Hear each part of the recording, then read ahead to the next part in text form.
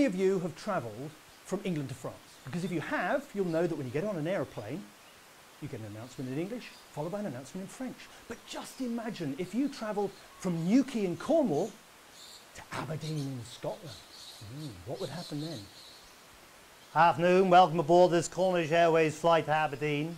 We're hoping to get off soon once the bugger in the control tower pulls his bloody finger out, the lazy so-and-so. We're hoping to be assisted on this flight by a following wind, which probably won't be difficult seeing the fact that the co-pilot's been eating beans.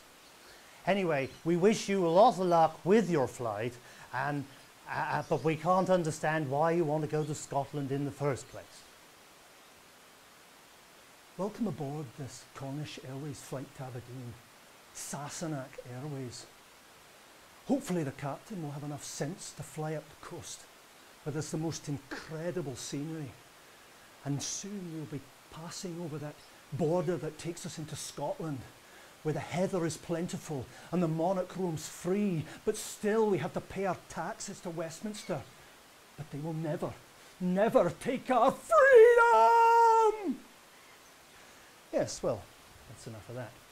So, what is it we like about travelling? Well, we get to see wonderful scenery like we are in here. Yes, it's quite safe to be in the jungle, you know. You're never really bothered by anything that comes your way. I found that treading very carefully is... Oh my good God! Yes, well, down, kitty. Yes. Right, anyway, as you can see, it's only a little pussycat, really. And he gets his nourishment from whiskers. That's a little word from our sponsors. Thank you very much. Good night. How do we get out of here?